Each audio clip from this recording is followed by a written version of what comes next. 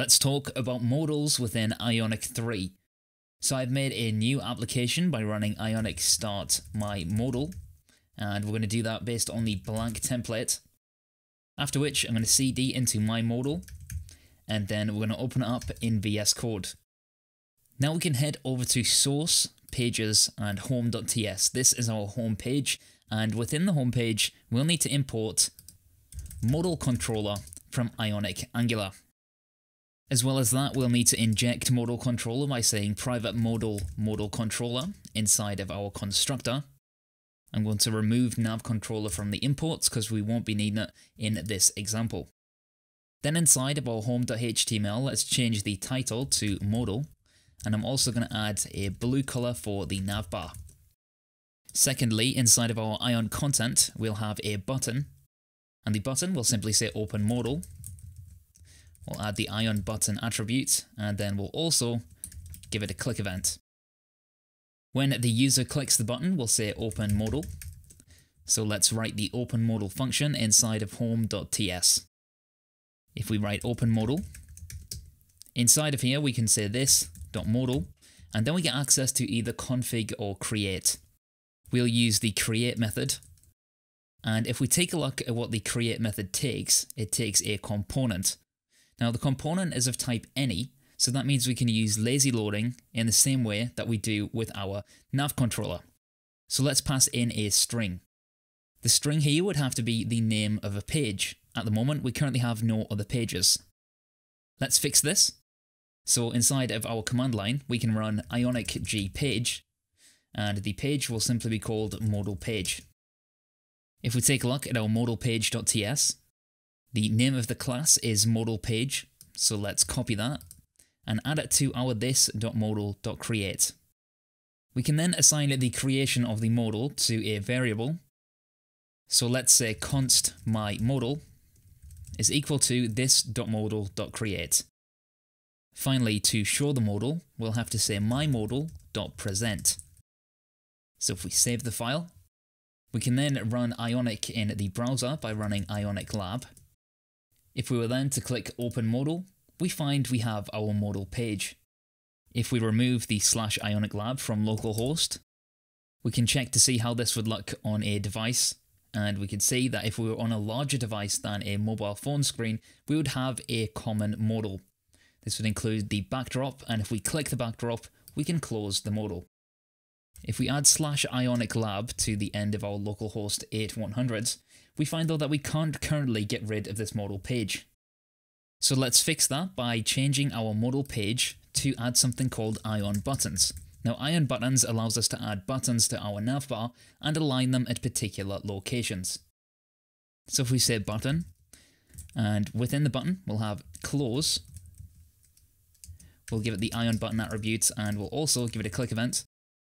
And inside of the click event we'll add close modal, and we can add the end to our Ion buttons, and this will actually align the button to the end of the navbar. So if we open the modal again, we now see we have a close button. Obviously if we click it, it's not going to work because we haven't implemented the function. So let's implement that function. Let's add close modal. And to close the modal, we'll need to import something called viewController. I'm going to remove the NavController because we won't need that. So I'll get rid of it out of our constructor. And then we'll be using navparams later on. So I'm going to change that from public to private. And then after injecting the navparams, let's inject private view of type viewController. We can then use this.view.dismiss inside of our close modal function. This will dismiss the current view, i.e. the modal page, and we'll be back on the home screen. Let's take a look at this inside of the project. If we press open modal and then click close, we of course dismiss the modal view. Let's head back to our home.ts, and now we'll have a look at passing some data from the modal itself over to the modal page. So if we add a comma after declaring the component when we create our modal, we can add some data. The data can be of type any, so we could just add a number, a string, or an object. Let's create an object by using const my data, is equal to, and then within the data we'll simply have a name of Paul Halliday and occupation, developer. Now this data could be anything, but at the moment we are just simply going to have name and occupation inside of an object. To pass that object along to the next page, we can make an object here and say the data object is equal to my data. This means when we come to get the data in the next page, we can get the data object from the nav params. We'll have a look at that inside of our modal page. So inside of our modal page.ts, we can hook into the IonView did load or the IonView will load lifecycle hook, and then we can say this.navparams.get, and that matches up to our this.modal.create, and then we pass in the name of the modal page and any data that we want to pass along. If this instead was name, we'd have to change this to name inside of our modal page. For now, we'll put it back to being data. After we get the data, I'm going to log out the data. So let's say const data is equal to this.navparams.get data. So if we now click open modal, we get the object name Paul Halliday and occupation developer. That comes from the modal page.ts, and it's fired by saying console log data, and data is this.navparams.get and the data object. When we are closing the modal, we can also pass some data back to the home page. We can do this by making some data inside of close modal. So perhaps inside of close modal we would have a different set of data, and we could make that equal to name John Doe, and John Doe's occupation is a milkman. So at this stage we could say this.view.dismiss, and we can pass along some data. You can see that we can also pass other things along when we are dismissing the view, but if we add data here and save the file, we could then head back over to our home.ts. And inside of home.ts, we made an instance of the modal by saying const myModal is equal to this.modal.create. And if we take a look at the create function, we can see that it returns a modal. This is shown by the :modal as a return type of this function.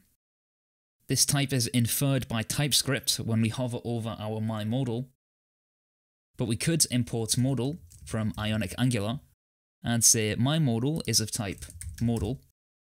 Within the myModal, we can say myModal on did dismiss, and that's called whenever the view controller has successfully dismissed, and the view controller in this instance is the modal page, which is here, this.view.dismiss, and we're passing along the data. So we can say, when it has dismissed, we can hook into the callback, and we can console.logout any data. So if we have a look inside of the browser, we first open the modal and we get name Paul Halliday with occupation of developer, and that's because it's logged out in the IonView will load. Then when we close the modal, we get name John Doe, occupation of milkman, and that's because in home.ts we've hooked into this onDidDismiss event, which has the data callback that we can then log out to the console. Similar to other lifecycle events, we also have myModal.onWillDismiss, and this is called whenever the view is about to dismiss. So we could console.log I'm about to dismiss, and then we could log out the data. And in the other example, we could console.log I have dismissed, and then log out the data once again. If we save this, we see the standard result, and now if we clear the console, we get I'm about to dismiss first, then the data, and then we have I have dismissed, then the data once again. So there might be different times where you need to act with the data as soon as possible, and we could put that in onWillDismiss, and other times where it's not as important, we can have that on onDidDismiss. There are also other use cases for the lifecycle hooks, but now let's have a look at options. So we can import from Ionic Angular modal options. And we can say const my modal options is of type modal options, and that is equal to, let's also refactor our my data to say my modal data, so that we can keep our variables consistent. And then if we take a look at the modal options interface, we see that we have a variety of options that we can set on the modal. For example, we can determine whether we want to show the backdrop. We can also make it so that people can't click the backdrop to dismiss the modal. And we also have a couple of animations that we can set on enter and leave. For now, let's simply say enable backdrop dismiss is equal to false. That will mean that people can't click on the backdrop to close the modal, and the only way that they'll be able to close it is by clicking the close button at the top right. We can pass the options along if we add a comma after our data, and then add my modal options. If we take a look at this once again on a bigger device, we could open the modal, and now we see the backdrop. We showed beforehand that we could click the backdrop to get rid of the modal, but now if we click the backdrop, it doesn't close. As always, if we click close at the top, that will close the modal and we get the dismiss events as well as the objects. That about wraps up modals within Ionic 3.